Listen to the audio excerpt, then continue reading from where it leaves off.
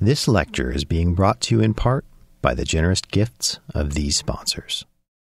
Well, first, thank you so much for coming, and thank you to Dr. Ford and everyone here at IHMC who've been so gracious in hosting me here. And it's been a great experience so far. I've really enjoyed just seeing the parts of the city I've seen thus far. It's a really charming town. Okay, so without further ado, I want to talk about something that I find very important as we age to be aware of, and that's the role of chronic inflammation and its potential to influence health outcomes as we age, and then what we can do about it. So what I try to do is organize this talk into a few different sections. Section one is just what is aging in general, which I'm not going to give you the perfect answer, but I'll give you an answer. Section two would relate to how does this phenomenon called oxidative stress and our cellular stress relate to chronic low-grade inflammation. Then we'll talk about many of the causes, focus in on lifestyle factors, as Ken mentioned, and then talk about the part that's more exciting and has the potential to improve everyone's health, and I hope it will. Which is the potential interventions that can avert low-grade inflammation. And then I'll summarize a few reviews that we've recently completed in the past couple years. And again, I hope this information will be directly applicable. Okay, so we'll start general and we'll get more specific as we go. So what is aging? This is not the scientific answer, but it is a true answer, and that is it's a loss of function that occurs over time, physiological, cognitive, physical function. And we know that there's an obvious contribution from genetic factors as well as environmental factors, and then, of course, our lifestyle factors. And these all kind of combine and converge into the phenotype that we call aging. We know it when we see it, so I don't have to ask you which person is younger in this slide, do I? And then the question is, what is it that's causing these changes that occur that represent this phenotype? Well, of course, the etiology of age-related changes and declines in function and skin change, every aspect of health change, it's complex, but there are a number of factors that we have identified that we know do contribute, and these are just some of the key ones. There are certainly more, but reductions in blood flow, reductions in cardiovascular function, chronic low-grade inflammation, which we're going to talk about, oxidative stress, what is that, and then metabolic dysfunction, okay? So these are the key themes that we're going to talk through today, okay? So many of you probably have heard about free radicals and the free radical theory of aging. Okay. Well, that was originally proposed by a person named Dr. Harman in 1956, talking about the connection between these free radicals and what we see in terms of rate of aging across different species. And that was expanded by Yu and Yang in 1996 to basically encompass all reactive oxygen species and reactive nitrogen species. So it wasn't just a certain free radical, but these markers are all contributing to age-associated declines in physiological function. And in addition to expanding the contributing factors, this revised theory emphasized the central role of antioxidant defenses as crucial components to this thing called redox balance. Well, what is redox balance? This picture, I think, will tell you much better than what I can describe. So essentially, we all, as virtue of through living, experience reactive oxygen species. These are molecules that are generated through metabolic processes. They're generated through exposure to certain environmental toxins, etc. Now, when you're young, there's a limited amount of reactive oxygen species being generated, and your ability to scavenge in them is quite high. So you're not under much stress. Your cells are not under much oxidative stress. But as we age, unfortunately, our ability to scavenge these reactive oxygen species declines, and at the same time, the production of them increases, which is unfortunate, and that can lead to a state of disease. So let's talk about why the production can increase and our ability to handle them can decline. But I first want to make this connection clear that there is this interdependent relationship between oxidative stress, these markers, these free radicals, if you want to think of it that way, and these markers of inflammation, these cellular signals that can damage the cells themselves. So we know that oxidative stress, when cells are under oxidative stress, that can lead to an increase in expression of pro-inflammatory genes, and that we also know it activates multiple pathways that are related to inflammation, particularly the NF-kappa B, which is like the master inflammatory pathway. If you activate this signal, then the whole inflammatory cascade can be activated, okay? And then we also know, vice versa, that by activating the inflammatory process, the cells, that actually leads to an increase in reactive oxygen species and reactive nitrogen species. So the cells are under a lot of stress. So it's an interdependent process, and they're interrelated.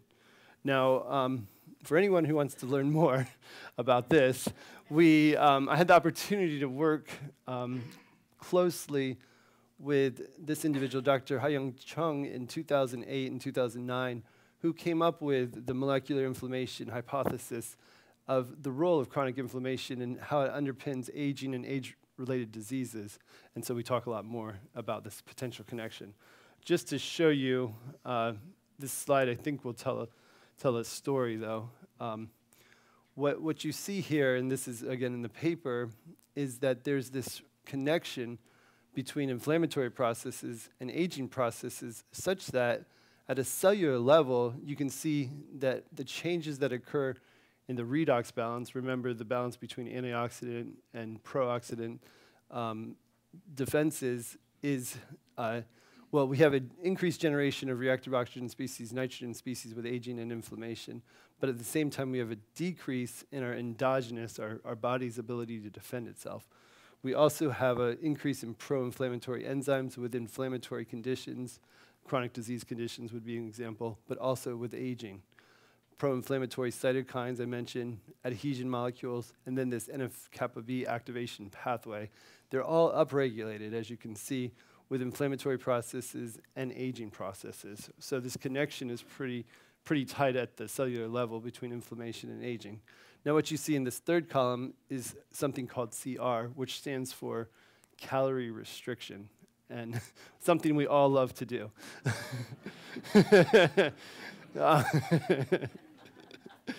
This signal means that it can blunt the effects of many of the negative effects that occur with inflammatory conditions as well as aging processes.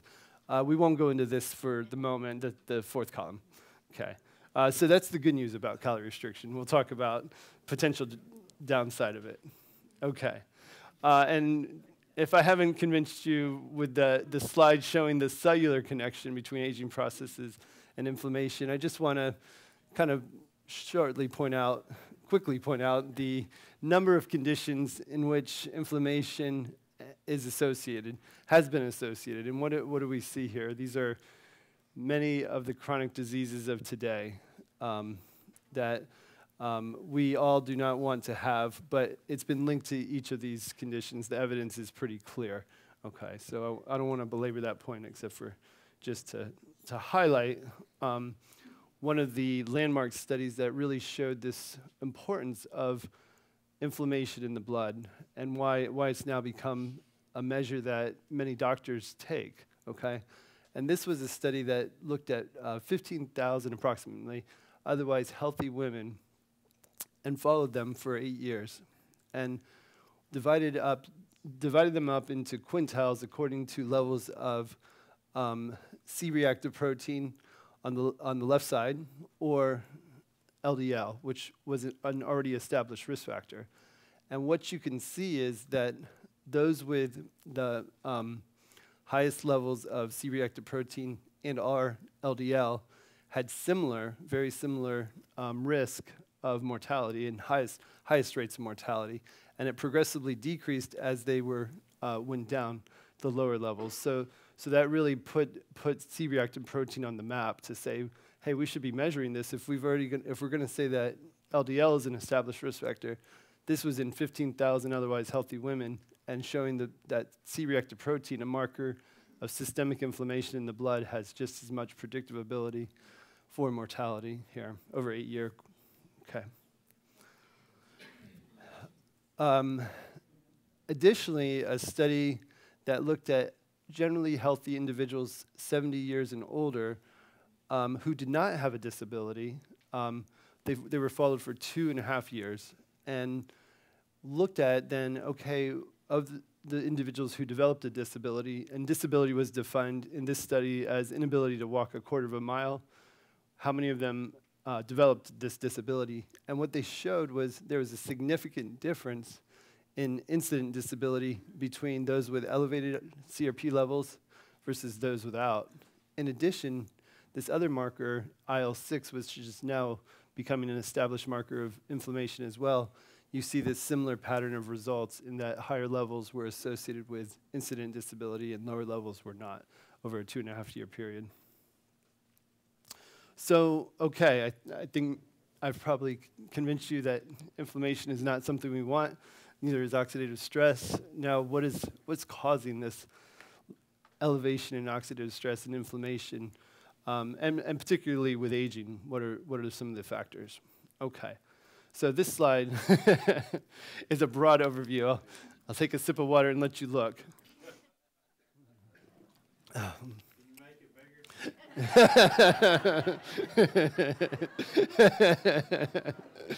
That's great.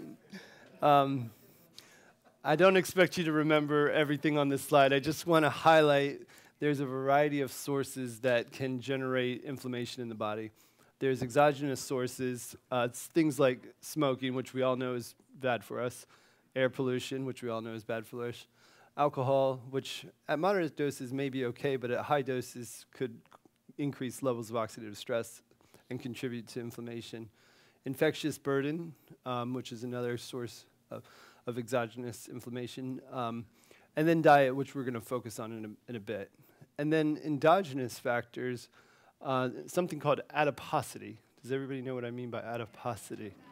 Okay, you got it. Subclinical disease, things like prediabetes or low levels of hypertension can also contribute to the burden. I've mentioned already oxidative stress status, and then how much of immune response capacity can all be contributing factors that either directly activate this NF-kappa B pathway, which I mentioned before, or indirectly through a number of different mechanisms that can then lead to chronic disease states like the ones we know that are most prevalent today, cardiovascular disease, diabetes, osteoporosis, or through a more direct pathway through this NF-kappa B pathway that can lead to a loss of muscle mass and function, a condition called sarcopenia. Have you heard of this? Okay. Loss of muscle mass and so sarcopenia is loss of muscle mass and function with age. That's the technical definition for it. And then ultimately, with either of these physiological consequences occurring, what we can see is potential disability or mobility limitations occurring. Okay. Now, I'll focus in a little bit more on the lifestyle factors that I mentioned, particularly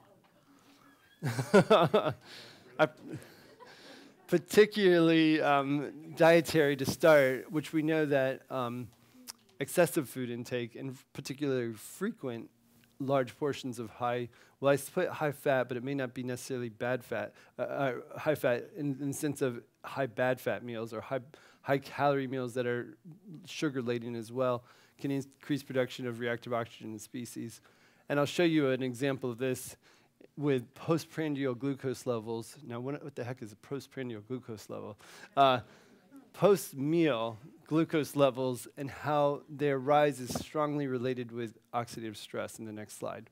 But before we go there, I want to just make this point because much of this talk is not going to focus on exercise, but we also know that sedentary lifestyle has real potential to increase vulnerability to oxidative stress. And that's because, in large part, when you regularly exercise, you enhance your body's ability to defend itself. So these housekeeping enzymes, this endogenous defense, is elevated. When you're living a sedentary lifestyle, those same defenses are not as good. So that's one way in which sedentary lifestyle can increase vulnerability to oxidative stress. I think this slide tells the story. Here, they had participants, the same participants, by the way, eat either a fast food meal for breakfast or a American Heart Association meal. And then they looked at what happened when they ate at McDonald's versus when they had a healthy dietary meal. And they measured this marker of lipid peroxide and looked at what happened post-meal. So what do we see? After 6 hours, this marker of oxidative stress and inflammation was dramatically increased in the fast food breakfast meal versus the American Heart Association recommended meal. Now, this is not an advertisement for American Heart Association, but it is just to point out the potential that our foods can have on the burden that our cells experience over many hours. And that was eye-opening for me when I saw that study. Okay. So in addition to contributing to the burden from the diet side, frequent unhealthy meals can lead to fat deposition. And what we know is that the rates of obesity have increased over the past few decades across multiple age groups. But in particular, what was also eye-opening for me was that the rate of increase of obesity, what do you see here, is much greater in adults 60 years and older compared to younger and middle-aged adults. So if there was a population in which the rates of obesity were increasing more than others, it's this population. So that was also eye-opening. Okay. Now, why is that a concern? If it was just an aesthetic issue, this would not be as big of an issue. But the adipose tissue is an active secretory organ that's secreting hormones on the one hand, so that's disrupting the physiological milieu, but more to the point of this talk, it's actively secreting inflammatory cytokines. So things like IL-6 and TNF-alpha, which can then also lead to the cells being under oxidative stress, right? So this is actively occurring within the body, in addition to a number of other active agents, such as free fatty acids and steroids. So this tissue is, and not just an inert organ, but actively involved in metabolic processes. Now, why is that also important for our concept that we mentioned earlier called sarcopenia? Well, with obesity and its related conditions such as diabetes, we know that there's an elevation in pro-inflammatory cytokines, and we know that those can contribute at the cellular level to things such as apoptosis, which essentially means cell death, okay? And it can also increase cell breakdown, proteolysis, okay? And impair regeneration and protein synthesis at the cellular level. And so over time, if that happens, what can occur is loss of muscle cells, which can contribute to this condition called sarcopenia. So this is why when we start to think about this inflammatory pathway, why it's so important to start to see what we may be able to do to stop this from occurring. And not surprisingly, what do we see with muscle and aging? We see that there's a decrease in muscle mass due to the loss of muscle fibers, okay? There actually isn't much of a decrease in specific force, but there is a decrease in muscle quality, and that's due to the infiltration of fat into the muscle bundles themselves. So the muscle is not the same as it was when people were younger. There is an increase in fatigability, and then this is something we're going to talk a little bit more about. There's a reduction in basal metabolic rate, which decreases approximately 4% per decade after the age of 50. and that can parallel the loss of lean muscle, okay? So this is why there's this connection between muscle and fat. And in particular, what we can see is that the body composition of somebody can be dramatically different when they're 70 years old compared to when they're 25 years old.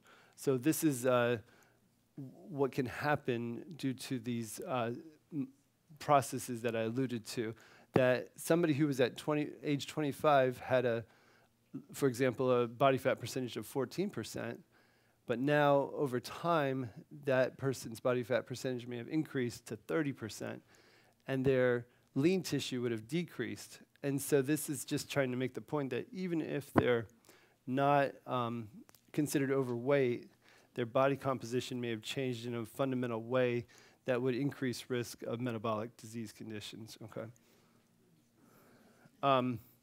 I won't harp too much more because I know we're talking about things that are not that fun to talk about, but but I just want to point out that that same individual, whether they become obese or not, due to that body composition in conjunction with an unhealthy diet and physical inactive lifestyle, can lead to a place of autonomic dysfunction, which can lead to a pro-inflammatory state and contribute to these changes that can increase risk of cardiovascular disease. Okay.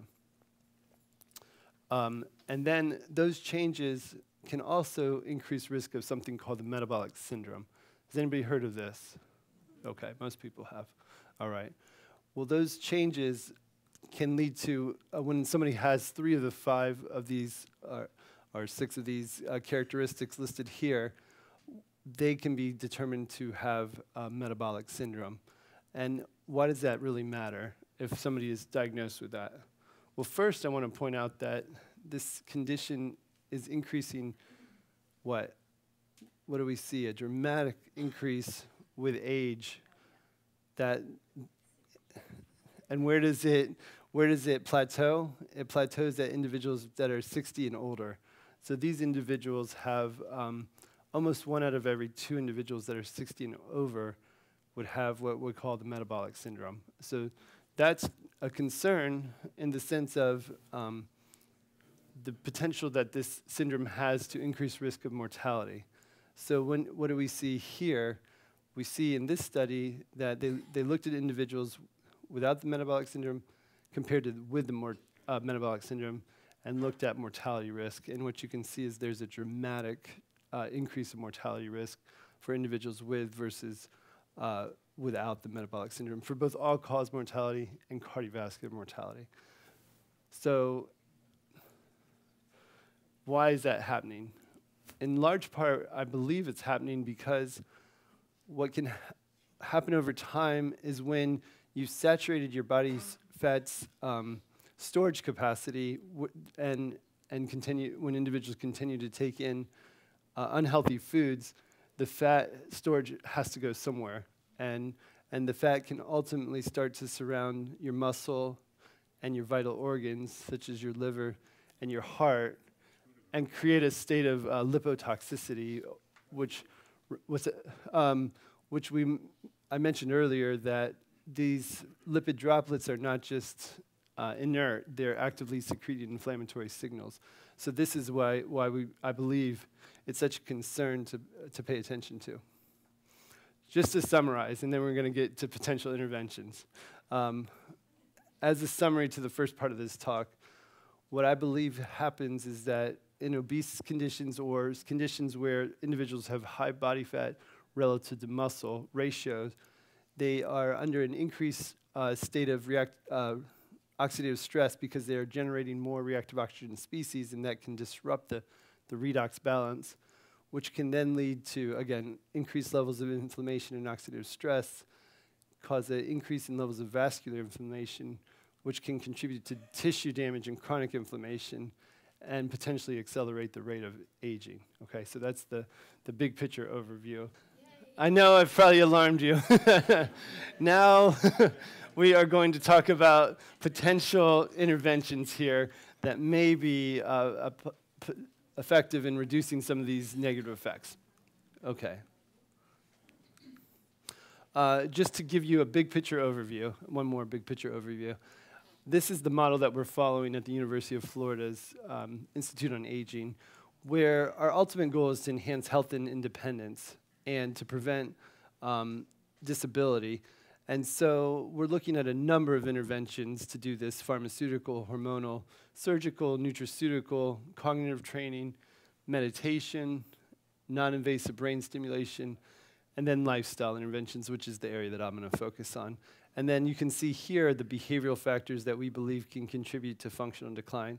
And then here are a number of the biological mechanisms that we are targeting. Now, we're conducting a number of clinical trials, and each clinical trial may just target one of these potential mechanisms. So, but it's the whole picture, and this is the conceptual overview that I hope is helpful to see. So I wanted to start by talking about the largest exercise intervention that was done in older adults, which we conducted at the University of Florida in conjunction with 8 other sites around the country, called the LIFE study. And in that study, participants were randomly assigned to either a comprehensive exercise intervention, which consisted of walking for 15 minutes, followed by some resistance exercise, lower body resistance training, followed by another 15 minutes of walking, followed by some mobility exercises, okay, in one condition. And they did that, they were instructed to do it 3 times a week for 2 years versus an educational intervention. And then we looked at a number of outcomes, but to start with, I want to just focus on the inflammation outcome. And so what we see is the successful aging group was the educational group, and you can see what happened over the first 6 months was their levels of IL-6 went up, whereas in the exercise intervention condition, the levels basically stayed the same. If anything, they went down slightly by 1 year, whereas the levels in the successful aging education intervention were up, and so there was a statistically significant difference. Now you can look at that and say, well, okay, that's great, but it didn't really reduce levels of inflammation, so I would argue that you're right. It didn't reduce, but it prevented the potential increase in levels of inflammation that we would potentially see in this population of older adults. Now, more exciting, in my opinion, was that when you looked at the development of major mobility disability, which was again defined as inability to walk a quarter of a mile or a block, the participants in the physical activity intervention had a significantly lower incident of development of major mobility disability compared to the health education group. And that was true for persistent mobility disability. So, and that meant that on two occasions that individual was unable to walk a block on 2 visits to our center. And so when you think about the potential of this intervention to prevent or slow the development of disability, in my mind, this is a major finding suggesting the power of a comprehensive exercise program to again, maintain function for a longer period of time. Okay. Then one may ask, well, what happens if you combined a diet with an exercise program and look to see would that impact markers of inflammation? And so in this study, which was a weight loss intervention that combined an education group, an exercise-only group, a diet-only group, or a diet plus exercise group. You can see the pretty large sample size here, and looked at what happened over the course of a year in this marker of inflammation, IL-6. What do we see? Well, we see that in the control, the education group, again, we see a slight increase over time in this marker. In the exercise-only condition, we see a small decrease over time. In the diet plus exercise condition, we see a reduction, a significant reduction, but actually the most significant reduction was in the diet-only condition, suggesting that the power of diet to really alter this marker of systemic inflammation is the driver, that diet was the major driver here, okay? Now, I see that generated a lot of discussion. Just to further discuss the potential role of diet, I wanted to show a couple studies that I was involved in. And this was at the Pennington Biomedical Research Center. We looked at the effects of calorie restriction on damage to DNA, so at the cellular level, what's happening.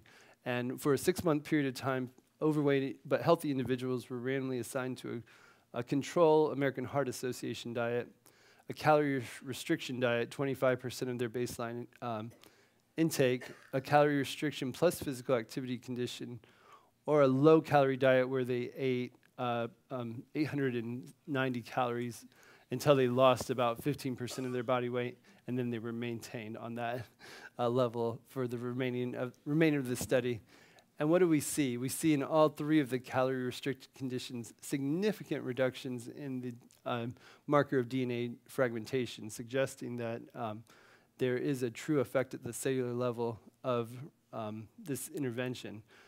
Now, the next question might be, well, what happens if you induce energy deficits through exercise? Maybe that wasn't your next question, but that was our question. That was our question. And so I had the opportunity to look at the effects on changes in RNA and DNA oxidized bases through collaboration with some colleagues at our University of Florida over the course of a year in individuals who had a 20% reduction in either their energy intake or a 20% increase in their energy expenditure through exercise. And what do we see was fascinating to me, that on the bottom you see following 12 months of calorie restriction, this oxidized DNA was decreased. But what happened after 12 months of exercise, increased energy expenditure through exercise, the damage to the oxidized DNA was also reduced, okay? Similar when you look at oxidized RNA, you can see there's lower levels of oxidized RNA in the group that calorie restricted for 12 months, and similar pattern of results in the group that engaged in exercise for 12 months.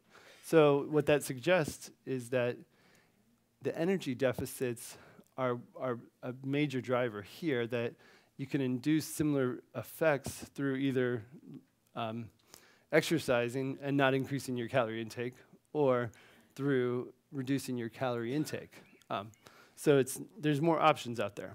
Now, what you may be saying, well, I don't like either of those.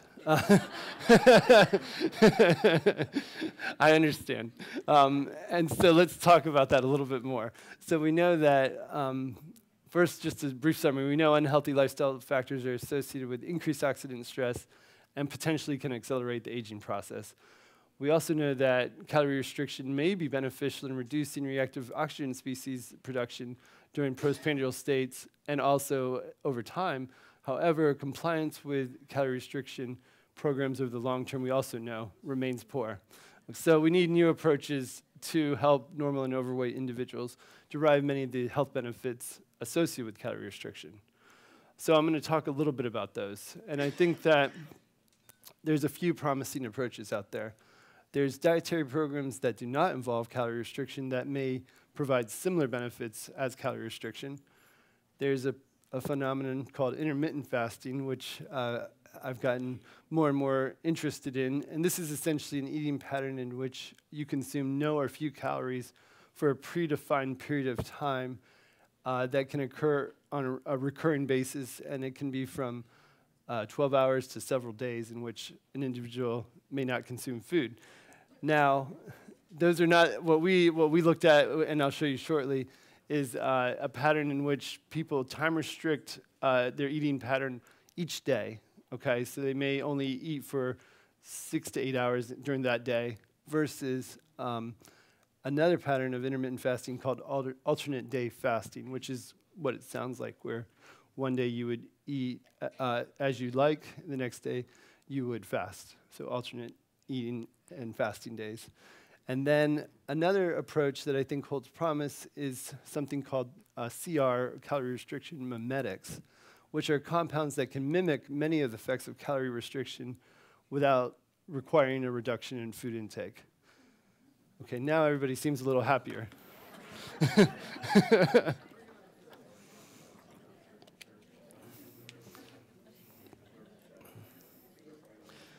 Okay, and so these were the questions that we asked in 3 recent reviews. Just to briefly reiterate, the first review that I'm going to describe is focused on the question, what is the best diet for weight loss? The second review, the question was, what effect does intermittent fasting have on changes in body composition?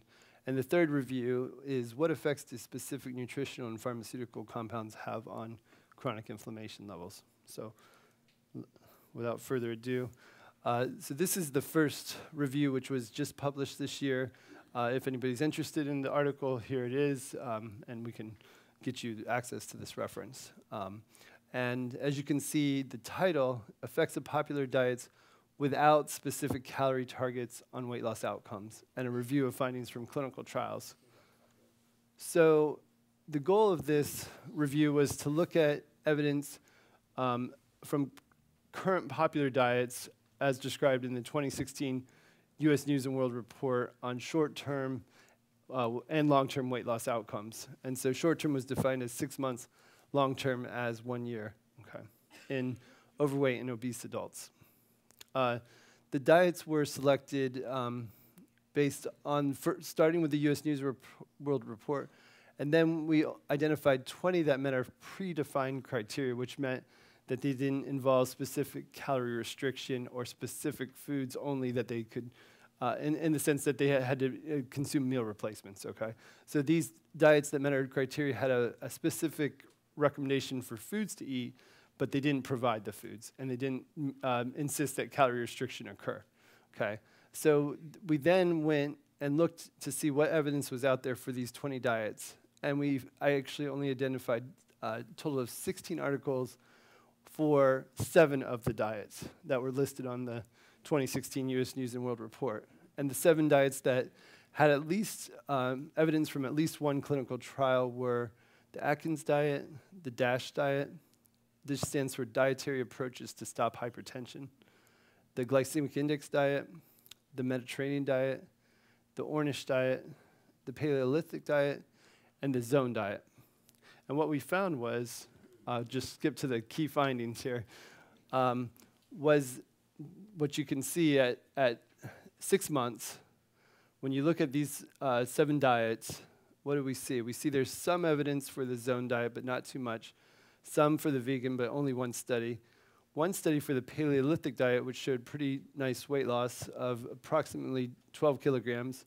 The Ornish diet had 2 studies, but they did not produce significant weight loss. The Mediterranean diet at 6 months did not show significant weight loss either. The glycemic index did not show significant weight loss. The DASH did not show significant weight loss. And then we come to the Atkins diet, which I think the results speak for themselves. When you look at the number of trials that show supportive evidence for this diet, and going into this review, I would not have predicted this, but this was what we found. So at 6 months, you can see a consistent finding of weight loss following this diet, okay? And then we looked at long-term weight change, and we see a very similar pattern, so I won't go through each of these. Just to mention, the Paleolithic diet did show, again, a nice long-term 1-year weight loss effect, but there was only one study. The Mediterranean had 2 studies, with one of them showing a nice long-term weight loss. And then again, we come to the Atkins diet, where you see a number of studies that showed consistent long-term positive effects for weight loss. That was an interesting finding. Now, what you might say is, well, is that really suggest that I should just go follow the Atkins diet? Well, the next slide may kind of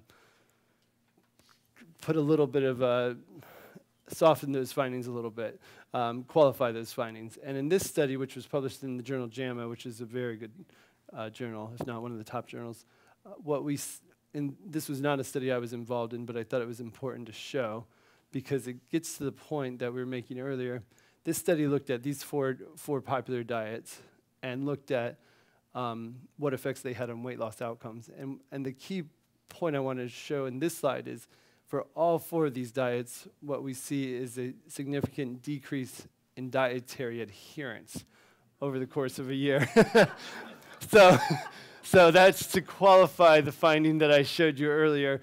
Those findings may make it seem as though there's a perfect diet, and maybe for many people it does work, but also for many people there is this progressive reduction in following the diet, regardless of which one it was. Okay, so, all right. So that led me to then suggest to myself that, well, maybe there's another option, which is the potential of intermittent fasting, and whether that could lead to positive changes in body composition. Could that also induce reductions in cellular oxidative stress and chronic inflammation? And so we wrote this review article, which was just published, literally, in the month of February. So if anybody's more interested, we'll be happy to provide that reference too. And again, why consider this option? Because we know that current dietary approaches are only modestly effective. And this may be used as a part of a range of dietary approaches that can be offered to individuals who desire to lose body weight and particularly body fat. I made this point in Ocala, and I kind of want to make it here off the bat, which is that the best approach for any given individual is the one that they will adhere to over time. Okay, so having said that, there are a number of benefits of intermittent fasting on your physiology. And this slide can just detail some of the key benefits. At the brain level, you can see neurotropic factor production, synaptic plasticity, mitochondrial biogenesis. At the blood level, there's an elevation in ketone levels. There's elevation in adiponectin levels, which is a hormone that increases the rate of fat oxidation in the body. I won't read every one of these, but you can just see the systems, the cardiovascular system, the benefits, the adipose tissue benefits. At the muscle level, there's an increase in insulin sensitivity and a reduction in inflammation. Okay. So these are some of the reasons why we were interested in it. Just to show you what it might look like and how this would contrast to a typical eating pattern. For most individuals, a standard eating pattern, you never flip what's called this metabolic switch, where you all start to utilize ketones as a source of energy. Okay, so most people, they eat many times throughout the day, and so they have these glucose excursions that occur frequently throughout the day, and they never get to the point where they actually use ketones for energy. So that's the typical. This is an example of the switch being flipped several days each week, where an individual may go a long period of time without eating, and so you could see if they do not eat from 12 a.m. till approximately 8 a.m. the next day, what you can see is the ketone levels are progressively increased in that same individual. Then when they eat, the energy source shifts to glucose, and the ketone levels drop. Okay, in this slide, or in this next figure, what you can see is for an individual who fasted for 18 hours every day, what would happen where they would only eat during a 6-hour period. You can see their ketones are elevated until they eat, and then they go again for 18 hours, and then they start to become, again, elevated, and then drop when they can eat. And so then the glucose is a source of energy that takes over. So that's just to help you understand a little bit of how this metabolic switch would operate over time. Okay. Why do we want to even do this? Well, fasting and exercise have many similar benefits, and this was a slide that my colleague Mark Mattson had put together in his recent review, and I won't read every single benefit, but what you can see is how they converge, fasting and exercise. And at the cellular level, they can increase cellular stress resistance, which is always a good thing. Converse that with eating, resting, and sleeping, which are very important, but they have different metabolic and cellular effects, okay? And that's when the cell growth and plasticity occurs. And so it's important to have both processes occurring in the body. You need both to optimize function here. Okay. So back to the review. the question was, what effects do these two different types of intermittent fasting regimens have on body composition?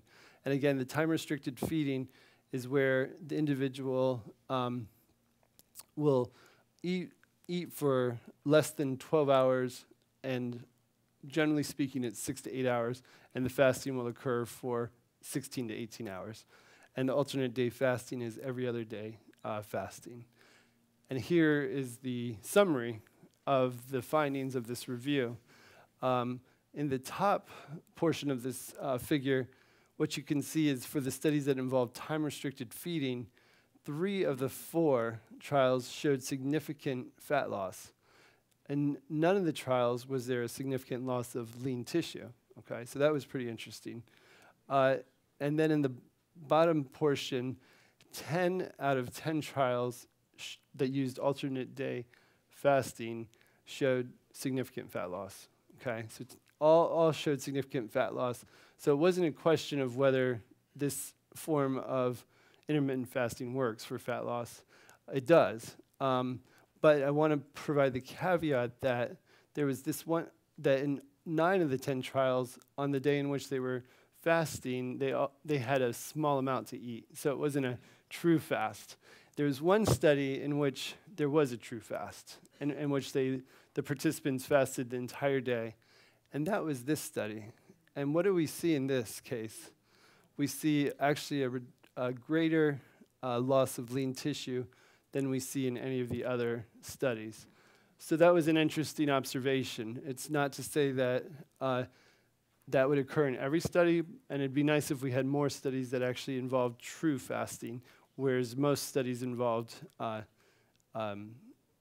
modified fasting. Okay, so I'm going to move forward because I know that I'm running short on time here. And just to kind of highlight our most recent review, which was to look at the evidence for nutritional and pharmaceutical interventions that can reduce chronic low-grade inflammation based on clinical trials, okay?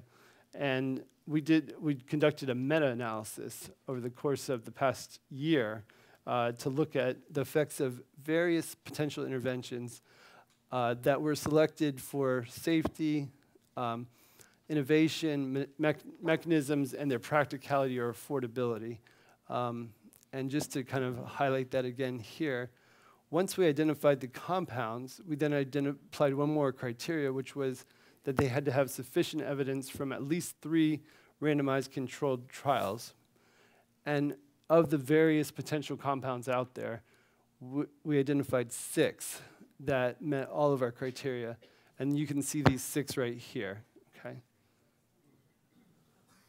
And then with these compounds, we looked to see what studies actually enrolled participants who were 45 years or older and had chronic low-grade inflammation, which was defined as IL-6 greater than 2.5 or C-reactive protein greater than 2.0. And then here's just our flow chart to show you the reason we excluded studies, and the number of studies per compound were here. And then the key findings are next. And so when we look at which compounds were effective in decreasing IL-6, we see that angiotensin receptor blockers, omega-3, and probiotics all had significant effects in reducing this important inflammatory cytokine. And then when you look at C-reactive protein, we see that these same 3 plus metformin was effective in reducing levels of C-reactive protein when you summarize those trials. Incidentally, there was no trial with metformin on IL-6, so that's why it wasn't included. So in conclusions, interventions that utilize ARBs, omega-3 fatty acids, and probiotics produce significant reductions in both IL-6 and C-reactive protein levels. Metformin, significant reduction in C-reactive protein. So these results provide support for the potential of some nutritional and pharmaceutical compounds to significantly reduce established markers of inflammation. Future studies are needed to see if they could actually reduce declines in function, because that would be the next step. And then the overall summary that I want to kind of impart are 4 key points.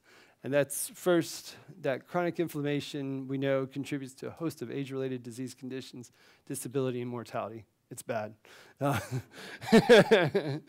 Lifestyle represents a modifiable risk factors. There's a number of non-modifiable risk factors, but lifestyle is one that is modifiable. We also know from over 3 or 4 decades of research now, most individuals do not adhere to calorie restriction or specific dietary programs over the long term.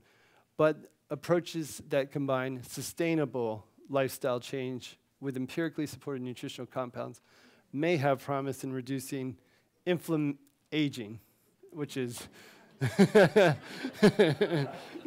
term. Thank you very much for your attention.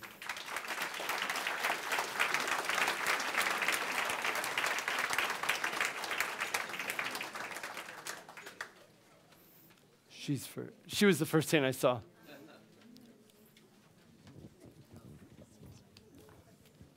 How does this intermittent fasting, how do you deal with that if you're hypoglycemic or if you're diabetic? Good question. I think that you want to first always consult with your physician, primary care physician, before engaging in any lifestyle change. It's likely going to be individually specific. If you are hypoglycemic, it may not be the best approach for somebody who's hypoglycemic because of the potential to lower glucose even further. For most individuals, the issue is the opposite, hyperglycemia, and so with aging, and so that's why it has the potential for that group. But that's a good question.